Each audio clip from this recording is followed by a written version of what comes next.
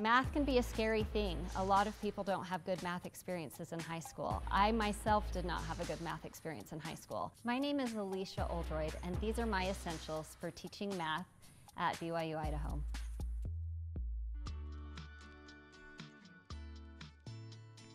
I cannot live or teach a lesson without my laptop. Technology has made teaching math so convenient and so nice. I project PowerPoint lessons onto the whiteboard.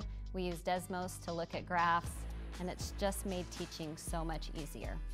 But my next essential is kind of more old school. My classroom is full of whiteboards, and this represents all the fun things that we do in math on those whiteboards.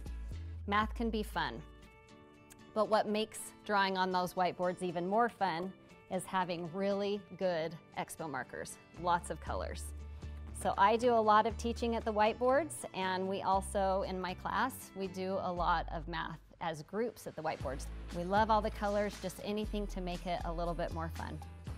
The next essential I have is just for me. I do a lot of talking, so having water with me is important at all times. And also to keep my energy up, I always make sure to have snacks in my office. Sometimes it's a healthy snack, sometimes it's candy, but they're for me, and I like to share them with my students as well. The most important essential that anyone can bring to a math class is a good attitude. I like to have motivational quotes around for me and my students.